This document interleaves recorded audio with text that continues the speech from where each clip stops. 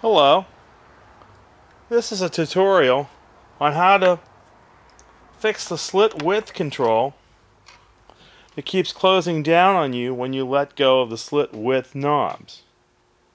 So has this ever happened to you? You have the slit width open and you let go of the knob and it just drifts down to nothing. I'll do it again. You got the slit right where you want it, you let go of the knob and it just goes away. We'll do that using blue light. We'll just do that using white light. There's your slit right there. And you let go and it just drifts right down to nothing. Well, how you adjust that is very simple.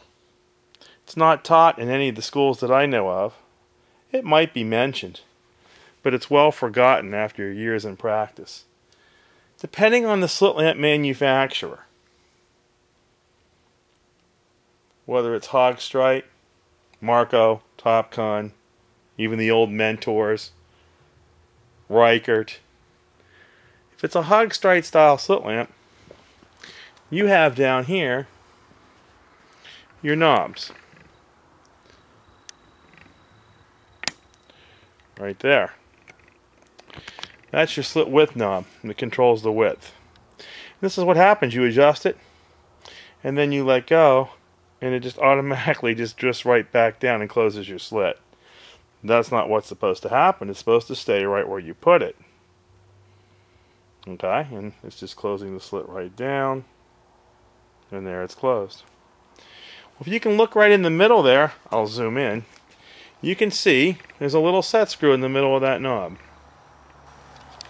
Well, let's see if it'll focus there. Come on. Of course, when I did it earlier, it did.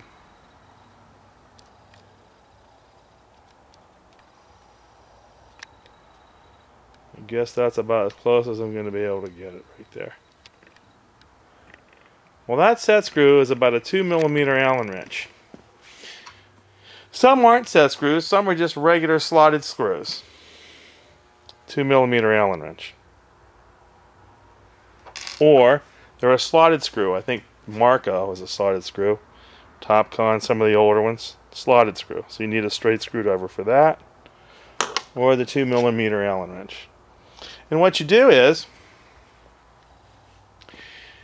in order to stop that from drifting down and closing the slit, you just put your Allen wrench in there and you turn the knob about a quarter of a turn. And then try it and see if it stops it. And if it still drifts down, as you can see it's still drifting a little bit there. Okay. Give it another little turn, about 1/8 of a turn. And try it. Now it's got it. You can feel the knob tighten up. I'm doing this from the other side.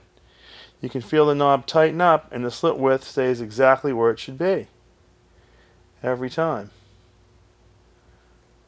Okay? So I'm going to show you that back on the test bar. That's staying right where it's, when I let go, it's no longer drifting down. Wherever I set it, it's staying still. And that's how you make that adjustment. So I'm going to bring you back up here. I'm going to zoom out. Bring you back up to the test bar.